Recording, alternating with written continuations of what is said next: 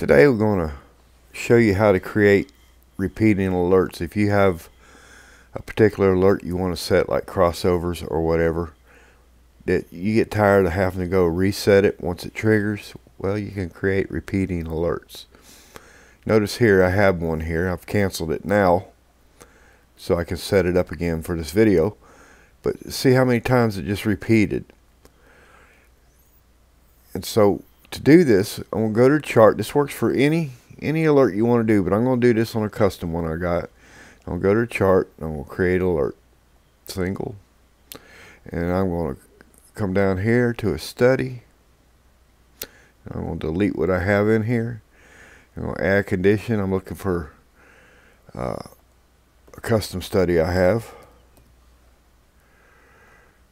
And I'm going to set it up. Put some parameters in here.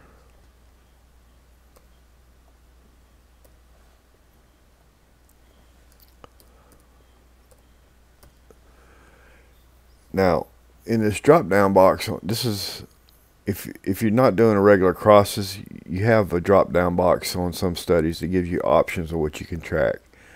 So I want to track every time the arrow goes up that you've seen in that chart. And if that is true, I want to be alerted. So, and then I'm going to save and say okay. First make sure triggered if true, and okay. I'm going to put a note in here.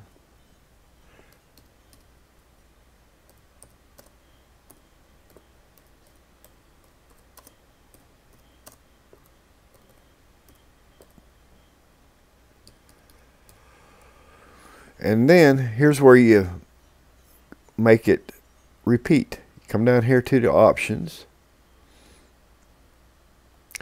Scroll down. And it says alert for reverse crossover. They should have put create repeating alerts here. Or create repeating alert where it says create regular alert.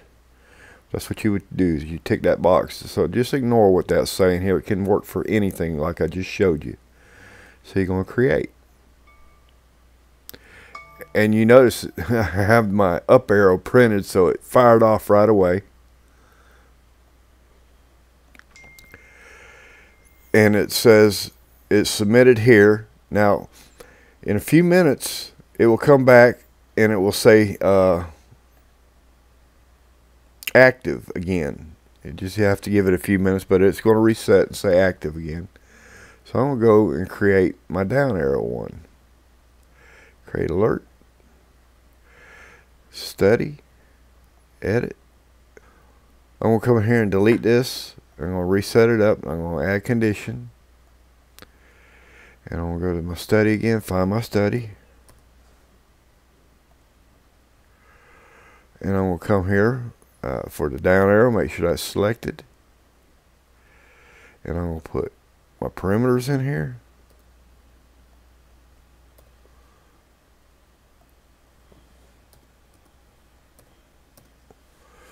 And if that's true, I want it to alert me. So we're going to save. It says trigger if true. Click OK.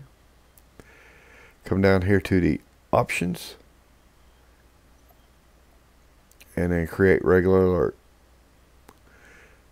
And did I make me a note? I probably didn't make me a note. Yeah, there we go.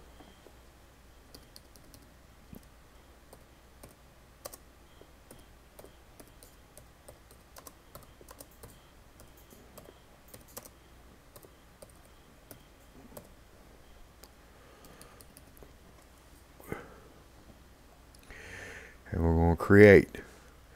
Come back over here to Market Watch. And you'll notice RG printed an up arrow that fired off a little bit ago is now active again. You see that. So that's active again. I told you it'd take just a minute for it to show up active again. It triggered and it's continuing to be active. I didn't have to redo that one. Now I have the RG printed a down arrow is also going to continue to repeat. And that's all there is to it. If this has helped you, how about leaving a like? Subscribe, leave a comment. You have a good day.